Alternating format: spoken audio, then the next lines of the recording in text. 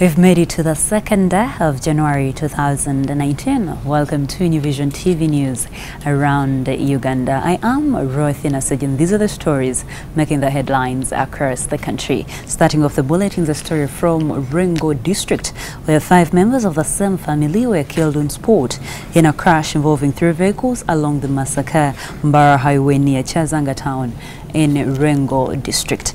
Now, the dead included a father and his children.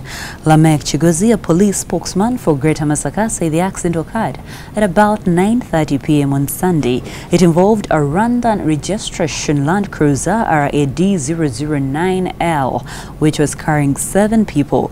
Those who were killed are Dr. Livingstone Chimbugwe, Biamungu, and his 4 children, including twins. Now, his car moving from Rwanda collided with a trailer.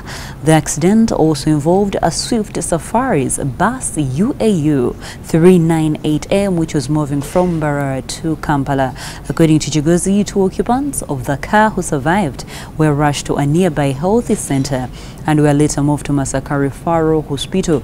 The bodies were also taken to the same facility. Now, the trailer driver, Alex Kakande, sustained a broken arm.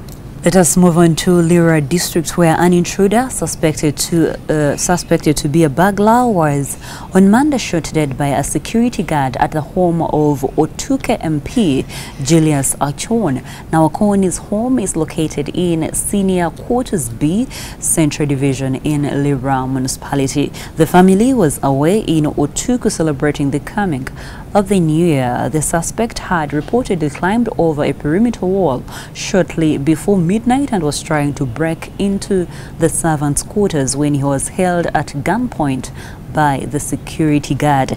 Neighbors said they had gunshots at the home shortly before midnight. The security guard, who identified himself as Jimmy Juke, said he tried to engage the intruder, but he declined to drop the sledgehammer he was carrying. Now, Juke said he shot the intruder when he refused to surrender the armor. The security guard said he had gone to release the dog when he heard noise over the perimeter wall.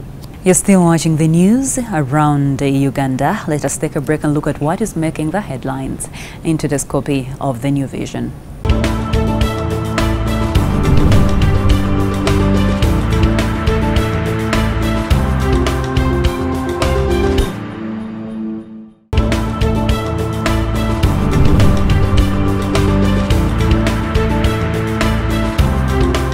Now, if you cannot access the hard copy of the New Vision, the link is on your screen. Subscribe to our e-paper and you can access all the products published by Vision Group.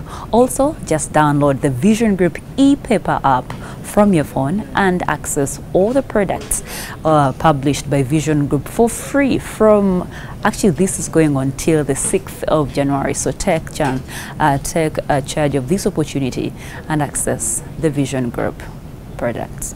I am Rothina Sajin, still watching the news around Uganda. Let's continue looking at the more stories making the headlines across the country. Now we go to Karuma. Now, 2 people died on spot while 3 others were rushed to Popo John Hospital by Inoyam District after a lorry they were traveling on overturned at Karuma Bridge. Now, the Mitsubishi Fuso lorry, registration number UAN 533U, loaded with charcoal, overturned on Gulu Kampala Highway in Karuma in Nwoya District, a few meters to Karuma Bridge. The incident occurred at around 11 a.m. while they were traveling from Acholi sub-region heading to Kampala. Traffic police from Oyam District headed to Chamtai Basiti, and traffic police from Dima in Chiriandongo District rushed to the scene. The driver, Ronald Eyuro from Kamuli District, and Hassan Kafir from Luweru Town Council died on spot. However, Patrick Sega was 39 years, the owner of the truck, and Chako sustained minor injuries on his right leg. Closing off the bulletin is a story from Wakiso district where Dennis Tumwesje, popularly known as Zansanze, left the farm he was working at as a casual laborer on Saturday, only to be found dead on Monday afternoon. Tumwesje's body dumped in a bushy dish in Nabinonya Road, a few meters off Entebbe Road. Thought to be in his 30s, Tumwesje was working at a church farm found in Kisubi Missionary Cell, Katabi Town Council in Wakiso district. Now, according to Matovu, Tumwesje was known to consume a lot of alcohol and would spend several days away from his quarters at the farm. You've been watching New Vision TV news around Uganda. Remember, you can get more news updates and other programs here on New Vision TV by visiting our website, which is www.newvision.co.ug. You can also follow us on our social media platforms. Facebook is The New Vision, Twitter is @NewVisionWire, Instagram is @NewVisionWire, and our YouTube channel is New Vision TV. Catch up with me on my Twitter handle. I am Rothi, the voice. Happy New Year.